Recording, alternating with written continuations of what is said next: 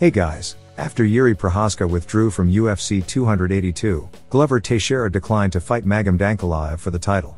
Now former UFC light heavyweight champion Procházka suffered a severe shoulder injury that forced him to pull out of his rematch against Teixeira. Procházka vacated his belt out of respect to the division, and the promotion angled for a title fight between Teixeira and Ankalaev.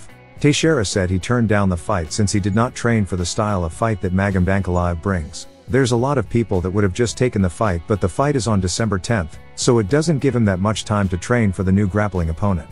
But instead on waiting, the UFC decided to keep the originally scheduled matchup between Ankalaev and Jan Blachowicz intact, which leaves Teixeira out of the title picture for now.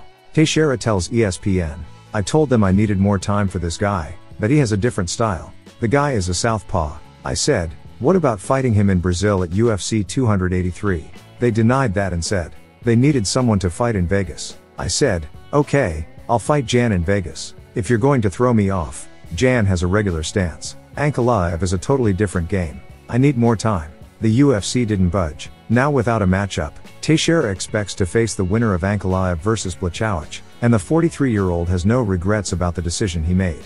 Teixeira goes on to say, "I think I'll fight the winner of the two, because I'm still the #1 contender," Teixeira said.